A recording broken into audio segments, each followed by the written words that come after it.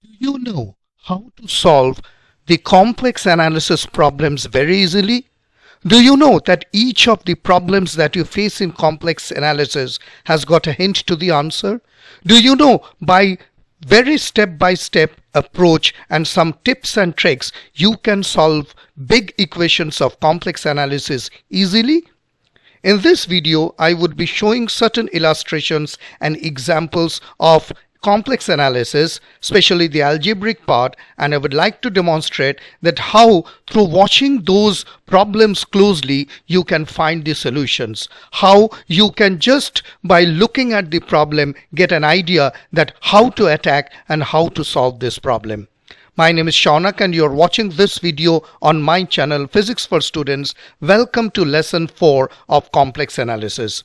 Before I begin, I would like to tell you I'm showing certain algebraic equations. I'm not taking the Cauchy and Cauchy inequality and other problems right now, because this would be just the beginning in which you will understand how easily and quickly you can solve the problem. So first, let me show you some of the problems and how you can show the proofs. Okay, I want to this is a problem. We want to verify square root of -2 minus I equals to 1 minus square root of 2i equals to minus of 2i.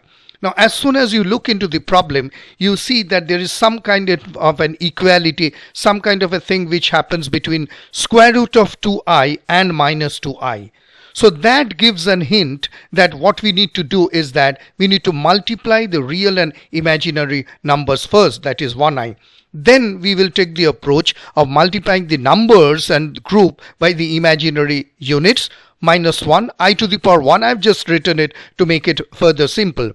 So we reduce the imaginary units using the property and then we get this.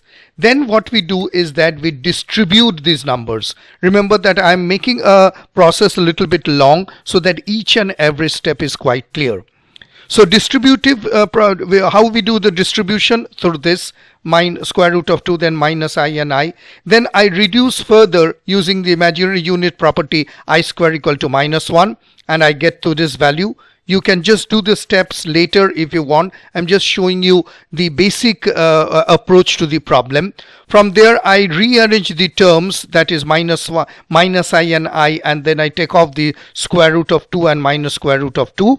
And finally, what we do is that we get the components of the numbers and add the real and imaginary parts separately. So we get to this and we get to this and we get to this. And then we combine the like terms and finally we get minus 2i. So this is basically the answer. So as you see that whenever you see this kind of a problem, what you need to do is to identify the common thing that you need to do and then take a step-by-step approach. Second question will be, we need to verify this equals to this. Now, as soon as you see this 8i, what happens is that somehow you can understand that using this 3 and 2 or squaring of 3 or squaring of 2 somehow would give a result to 1 plus 8i or 8i. So that is, I have written that looking at the problem, you can see that somehow you're finding something similar to 3 plus 2 or something like that. So this is the thing which I told you right at the beginning, that look into the problem closely, you will find an answer. Okay, so where do we go? So we just open the bracket. So this is what is done, minus 4 plus 2i. And then again we do the same approach. We reduce the imaginary units using property of I squared equal to minus 1. Then we get this one. Then we add the complex numbers together. Then we get this. Now you see we get minus 4 plus 3i.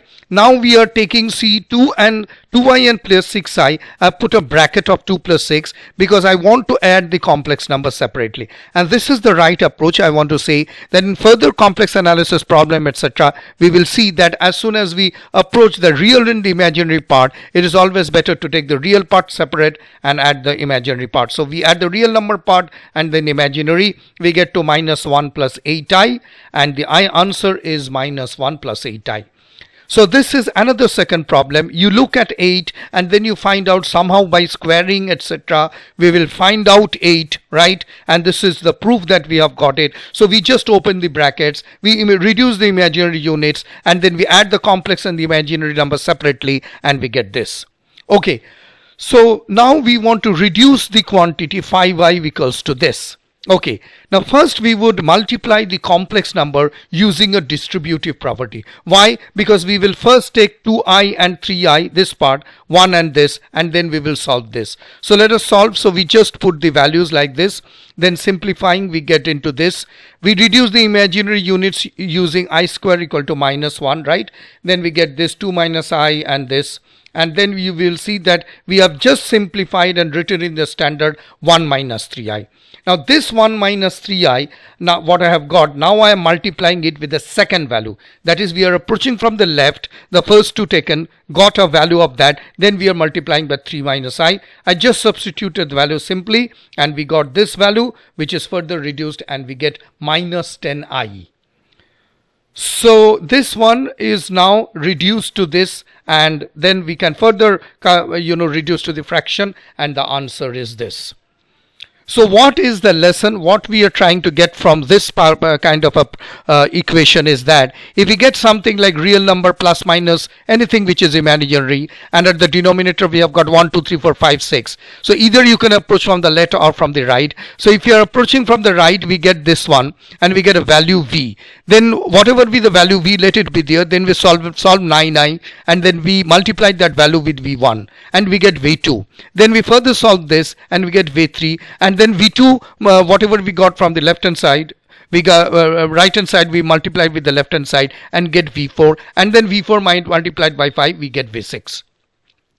This can be a right-handed approach, this can be a left-handed approach, anywhere, because it is multiplication. So this is a kind of a prototype in order to approach this problem.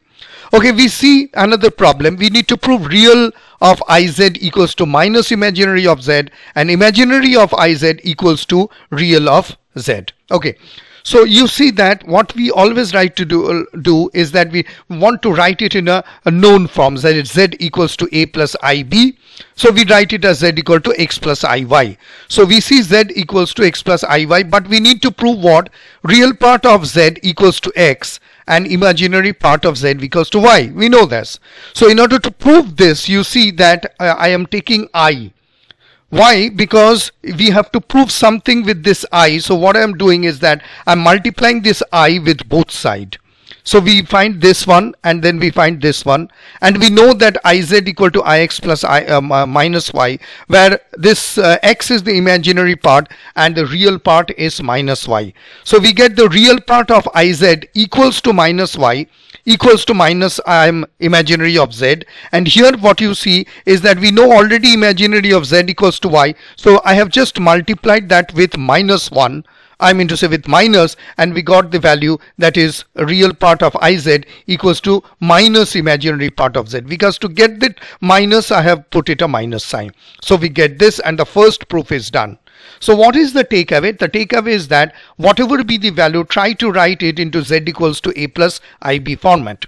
Now because we see that in order to get some I over there, and we have not got that I on the right hand side, that is the minus side, what we do is that we multiply the I on both sides. Now we got the imaginary part, that is the x, and we know the real part as y. We need to find out that the imaginary part should be minus. My imaginary part is not minus, so we put a minus on both sides and we get the proof.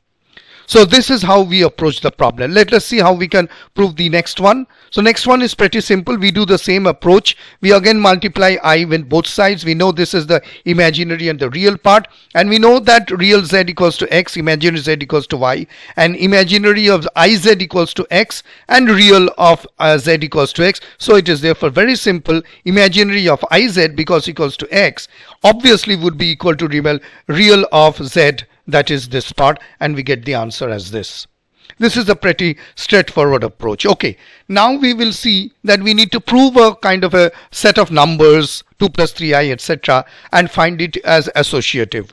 So immediately, in order to prove it associative, what we will do is that we will take some values. We will take z1, z2 and z3 like this. Now the question is that why we are taking z1 and z2, z3? Because we need to prove that multiplying this within bracket etc. leads to the same result. So until we take the values, how can we prove that it is associative?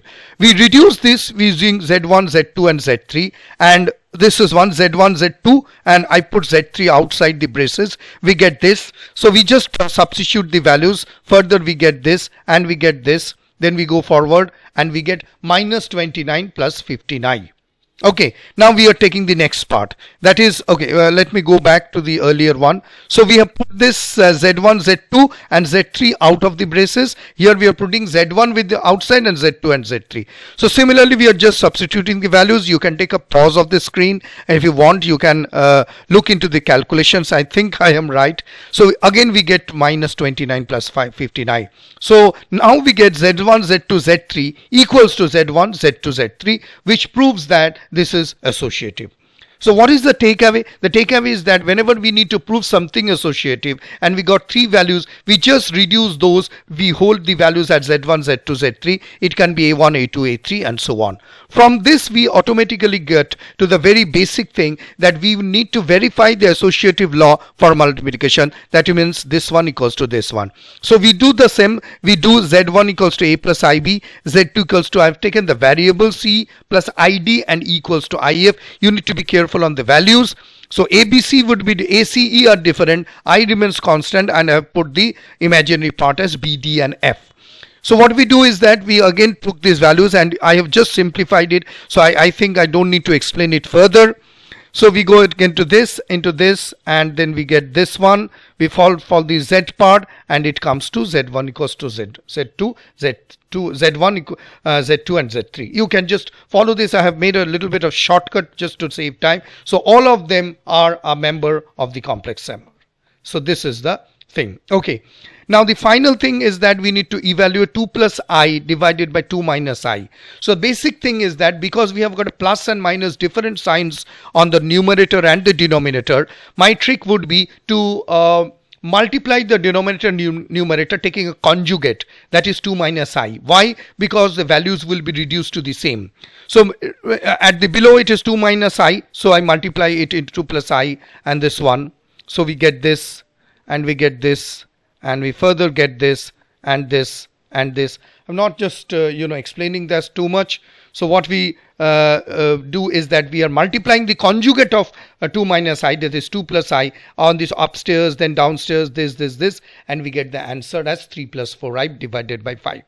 Now, what is the takeaway? The takeaway is that whenever you see numerator and denominator with different signs, you need to find out best is that we multiply that by taking a conjugate of the negative number so that it is easier for us to look into the positive. That's all for today's video. I would like to thank you very much for watching this video. If you really do like this video, then subscribe to my channel Physics for Students. Click on the bell icon to get all the notification for Physics for Students. I do reply to my email, and this is my email ID which you can write for any further discussion or confusion regarding mathematics and science. I will try the best to help you out. This is my exclusive channel on general relativity at YouTube. You can further follow me at my YouTube as well as in LinkedIn, my Instagram and my Facebook page. Thank you for watching this video, and do let me know with the comment section how do you like with the videos, because I have plans further to go ahead with complex analysis, teaching you right from the beginning so that complex analysis